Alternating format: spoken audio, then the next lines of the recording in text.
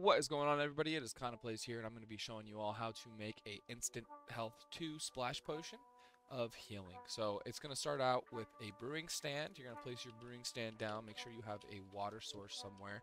I use this one here. Get 3 glass bottles. 3 glass bottles can be made by taking glass, putting them in this order. Anyways, place your bottles into your brewing stand, add some blaze powder for some blaze rods, and then go ahead and throw another wort in there. Okay, so once you have an awkward potion, go ahead and place your glistering melanin.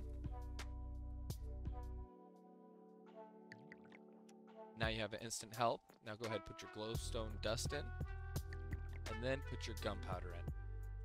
And voila, you have your instant splash potion. So these you can throw right on the floor, and it will heal you.